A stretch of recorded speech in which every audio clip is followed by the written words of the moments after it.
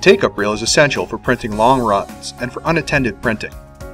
To use the take-up reel, select the substrate icon on the printer's front panel and then select Take-up Reel.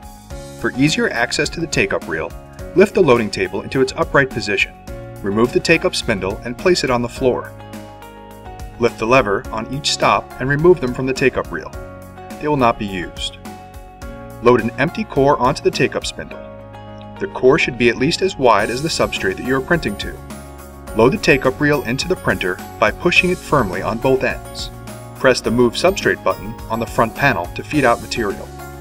Make sure that the substrate passes in front of the loading table. We recommend cutting a half-moon shape in the material prior to attaching it to the empty core.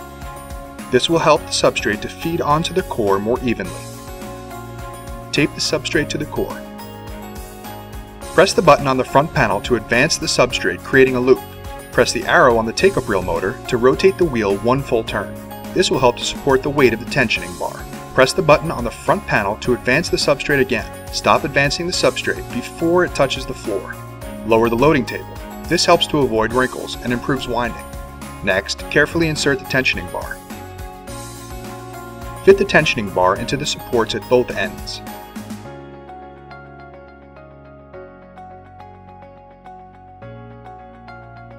Use the winding direction switch on the take-up reel motor to select the winding direction.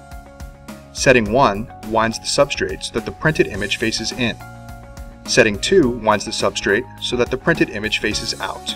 Press the Enable button on the front panel to finish the loading process. If you have the Latex 360 printer, it advances and calibrates the substrate.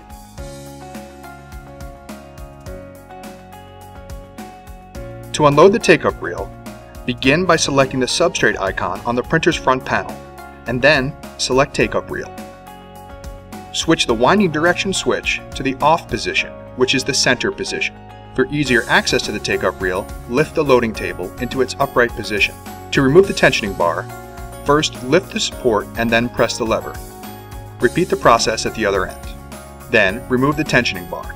Use the winding direction button on the take-up reel motor to wind the excess substrate around the take-up reel. Press the button on the front panel to advance the substrate. Cut the substrate using scissors. While holding the substrate with one hand, use the winding direction button on the take-up reel motor to wind the rest of the substrate around the take-up reel. Unlock the take-up reel by moving the lock lever to the up position. Then, remove the take-up spindle. To learn more about the HP Latex 300 series printers, please contact your LexJet printer specialist at 800-453-9538.